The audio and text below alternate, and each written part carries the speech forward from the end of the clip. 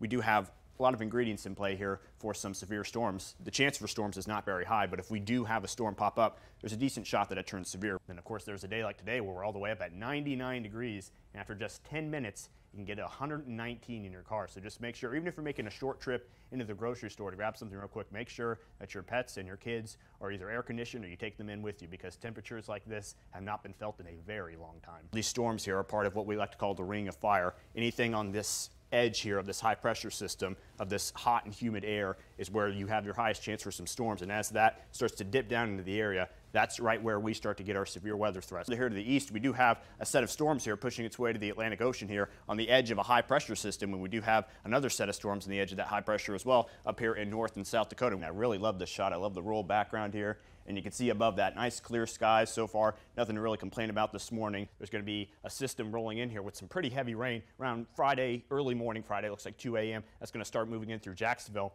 And as the morning continues on, those are going to split up just a little bit, maybe not be quite as intense.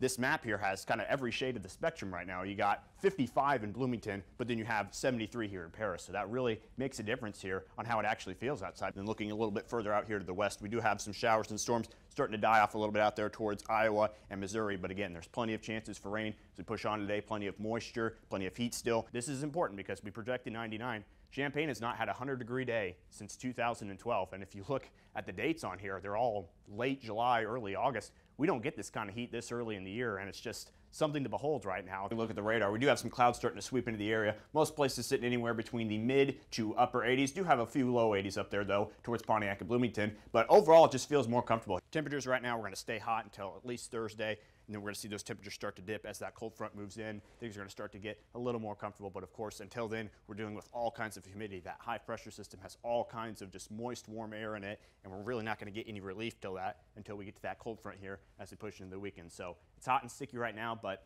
looking to get a little bit better here as we push on to the weekend. We do have heat advisories across the board. We do have an excessive heat warning down there in Fayette County. Those expire tomorrow at 11 p.m. And of course, we're dealing with those temperatures right now, anywhere in the low to mid 90s. Even got 94 there in Decatur right now. We've got a little bit of wind helping out of the southwest, anywhere between 5 and 15 miles an hour. Got 15 all the way up there in Watseka. But this humidity is dominating us right now, anywhere between the mid 70s all the way up to 81 there in Paris. So this humidity is just really beating down on us, making for some unbelievable heat index values here. Look at that, 112 in Paris, and it's just 11 o'clock here right now. So that is unbelievable, and it's going to continue to heat up here as we move into the heat of the day. But the big thing we're talking about here is our drought conditions. We saw this graphic yesterday. This is what it looked like before it was updated this morning. We have a little swath of dry conditions here, and as we updated it this morning, it just really expanded. That same area that was dry has now turned into a moderate drought, and then we have just a giant coverage now of dry conditions. So we're really hoping that this rain that we're seeing here has a chance this weekend that it actually comes through and relieves us a little bit here. As we can see, Saturday during the day we have a chance, but it's really Saturday night into Sunday morning when we got our best chance. And as we look ahead, if we miss out on this, things are going to start to get a little tricky here as we see the next several days after that. There's not a whole lot of rain in the forecast. And it's time for weather now. We've got meteorologist Seth Bohnhoff here. And Seth, it's been a very, very dry forecast here. A lot of people need some rain.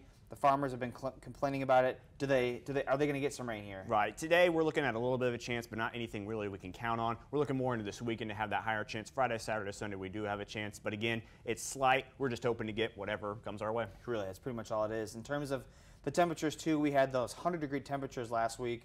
Are we going to be that hot again? Right. Not going to be quite as hot. We're looking at about the low 90s. The important thing is the humidity. It's not going to be quite as high, which feels good for us, but again, those crops may take a little bit of a beating because of that dry air. We're going to end the month here in a good fashion. As we can see behind me on the Flooring America iNet cam, Champaign, beautiful cloudless day. Starting to warm up a little bit. We can't expect those same temperatures we've been feeling the last few days to continue during the summer, but again, not a whole lot to complain about. Storm Tracker Doppler shows not a whole lot out there right now. As we step back a little bit, look to the north, there are some showers up here in Wisconsin and Minnesota that are starting to die off, but again, nothing heading this direction. Right now, temperatures anywhere in the low 80s, on their way up to the mid 80s, 83 up there in Pontiac and 80 up in Bloomington. We're starting to feel a nice breeze here today too. Winds anywhere between 5 and 15 miles an hour out of the south-southwest direction here. And our dew points, again, are not much of a factor.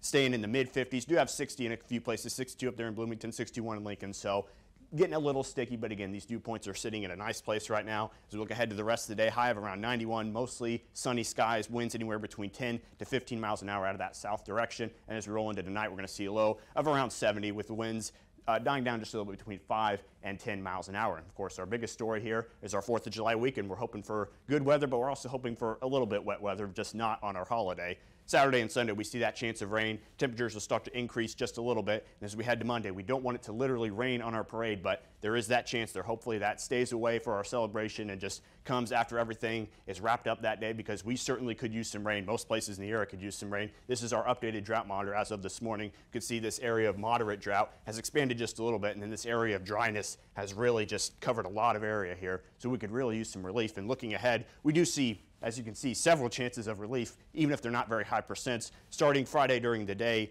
tomorrow we do have that chance of rain, and as we roll here into the weekend, we see a few chances of elevated rain. Looks like Saturday night and Monday night are some good chances of rain, so hopefully we do get that rain, just not when we're out there trying to celebrate our 4th of July holiday.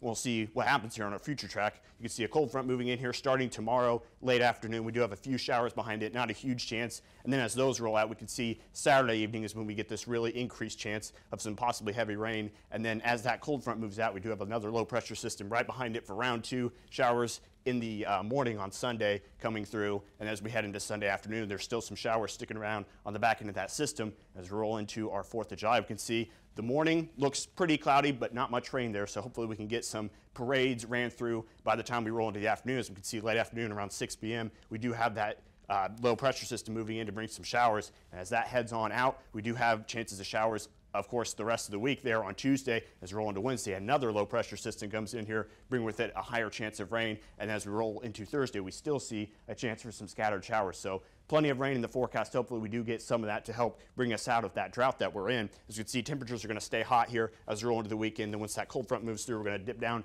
to 86, and those temperatures are going to rebound a little bit, head back into the 90s. Going to be 92 on our 4th of July, and they're going to dip just a little bit into the upper 80s as we roll into next week.